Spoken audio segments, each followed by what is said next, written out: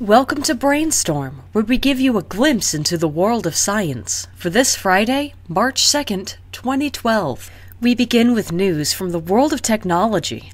Researchers at the University of New South Wales have beaten Moore's law by creating a stable single-atom transistor. Moore's law approximately predicts that the number of transistors that can be placed in a commercially available chip will double every 18 months. A transistor is a semiconductor that amplifies or switches an electrical signal. In this study, a single phosphorus atom precisely placed in a silicon crystal acts as a transistor amplifier. Single-atom transistors have been produced accidentally before, but the position of the atom could not be defined exactly until now. This virtually perfect transistor could significantly improve the efficiency of computers, although challenges still remain before mass production can occur. And from the field of astrophysics, the X-ray satellite observatory Chandra found a stellar mass black hole with winds of unprecedented speed of around 3% the speed of light, or 20 million miles per hour.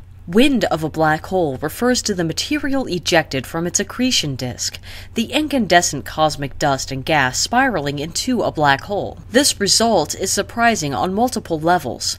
The recorded speeds are comparable to those of supermassive black holes, and it was unexpected for such relatively small objects to produce similar winds. These winds are throwing away from the event horizon of the black hole around 95% of the material on the accretion disk, so the popular view that black holes devour anything they can attract fails in this case. Also unexpected is the fact that the wind is blowing from multiple directions.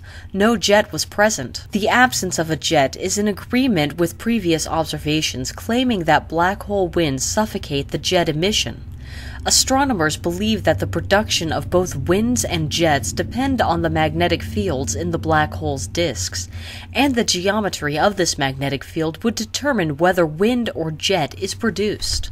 Our final story is an update from the world of material science. A team at the University of Massachusetts have successfully mimicked gecko-like adhesion. For many years, actually, scientists have been trying to replicate the properties of gecko feet. They have enough adhesive force that a 5-ounce lizard could hold 9 pounds against a smooth surface. Previous attempts at gecko-like material involved mimicking the microscopic hair-like appendages on their feet.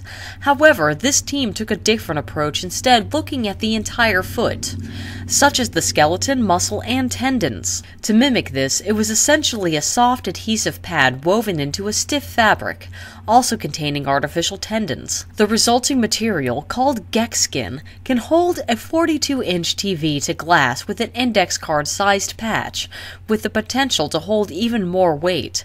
It's also easy to reverse and totally reusable.